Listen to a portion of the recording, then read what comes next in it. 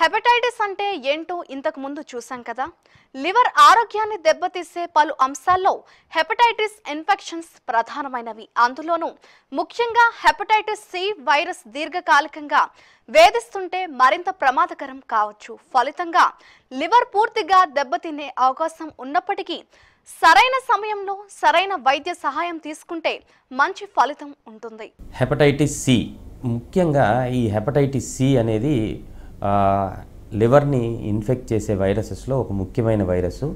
Hepatitis C ఒకసారి మన బాడీలోకి వచ్చింది అంటే క్రానిక్గా లివర్ లోపల ఉండిపోయి ఈ వైరస్ ఉన్న వాళ్ళల్లో కనీసం 70% మందికి నెమ్మదిగా over a period of time లివర్ని damage చేసుకుంటా సిరోసిస్ ఆఫ్ లివర్ క్యాన్సర్ వచ్చే అవకాశం ఉంటుంది ఈ వైరస్ వల్ల. ఇదివరకు 2014 కన్నా ముందు హెపటైటిస్ సి ఉంటే కనుక ట్రీట్మెంట్ కూడా చాలా కాంప్లికేటెడ్గా సైడ్ ఎఫెక్ట్స్ ఉన్న మెడికేషన్స్తో ఉండేది.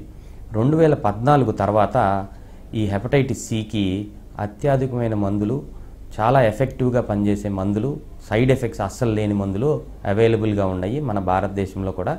సో ఈ పాయింట్ ఆఫ్ టైంలో కనుక హెపటైటిస్ సి ఉందని తెలిస్తే అది డేంజరస్ కానే కాదు, చాలా సులభంగా మనం ఆ వైరస్ని క్యూర్ చేసుకోవచ్చు. ఏదైనా వైరస్ని మనం కంప్లీట్గా క్యూర్ చేసుకోవచ్చు అంటే అది hepatitis C వైరసే.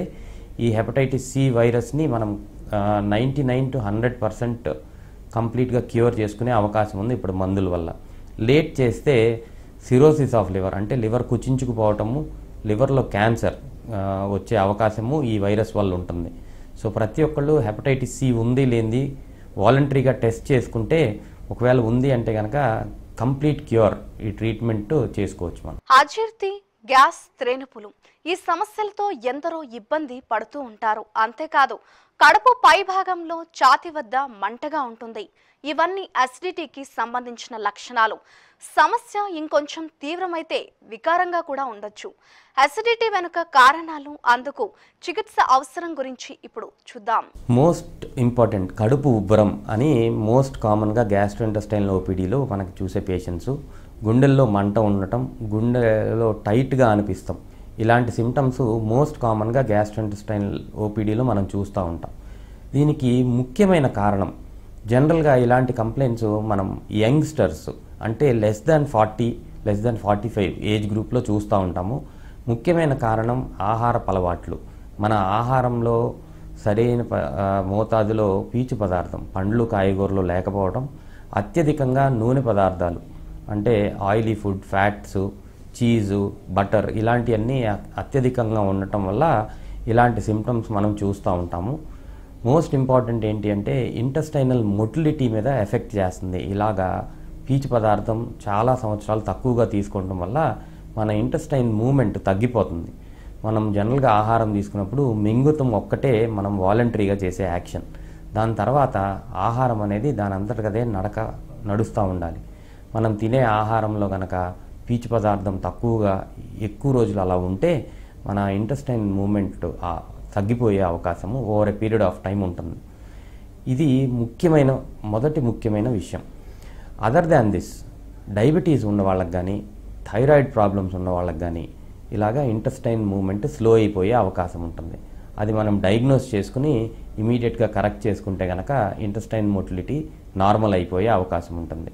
Intestine moment normal అయిపోతే ఈ గుండెల్లో మంట రావటము, కడుపు ఉబ్బరంగా ఉండటం, ఇలాంటి ప్రాబ్లమ్స్ నుంచి కంప్లీట్గా మనం రిలీఫ్ పొందొచ్చు. కడుపులో కాస్త మంటగా ఉండగానే యాండ్ యాసిడ్ మాత్ర లేదంటే సిరప్ వేసుకుంటారు చాలా మంది. అదేదో పెద్ద ఆరోగ్య సమస్యగా గుర్తించరు కూడా. వేసుకున్న మందులు పనిచేస్తే కొంత రిలీఫ్ ఉంటుంది. కొందరిలో ఇలా ఒకసారితో ఆగకుండా మళ్ళీ మళ్ళీ అసిడిటీ సమస్య ఇబ్బంది పెడుతూ ఉంటే ఓవర్ ద కౌంటర్ అంటే సొంతంగా మందులు కొని వేసుకునే పద్ధతి అలవాటుగా మారవచ్చు. అసిడిటీకి సొంతంగా మందులు వేసుకోవడం మంచిదేనా కాదా? డాక్టర్ ఏమంటున్నారు మీరే చూడండి. ఓవర్ ద కౌంటర్ యాంటాసిడ్ మందులు మన దేశంలో చాలా ఎక్కువగా అందుబాటులో ఉంటాయి. ఇందులో మెగ్నీషియంతో మిక్స్ అయినవి, అల్యూమినియంతో మిక్స్ అయినవి, ఇలా మల్టిపుల్ థింగ్స్ అవైలబుల్గా ఉంటాయి.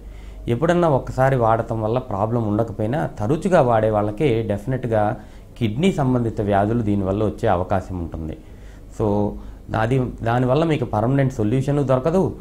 సైడ్ ఎఫెక్ట్స్ అంటే కిడ్నీకి సంబంధించిన వేరే రకాల వ్యాధులు, వచ్చే అవకాశం ఉంటుంది. కొంతమందికి కాన్స్టిపేషన్, ఇంటెస్టైన్లోనే ప్రాబ్లమ్స్ వచ్చే అవకాశం ఉంటుంది. సో ఓవర్ ద కౌంటర్ దొరికే యాంటాసిడ్ మందులు ఎక్కువ రోజులు తీసుకోవడానికి వీలు లేదు. పరిమిత టైంలో తీసుకోవాలి.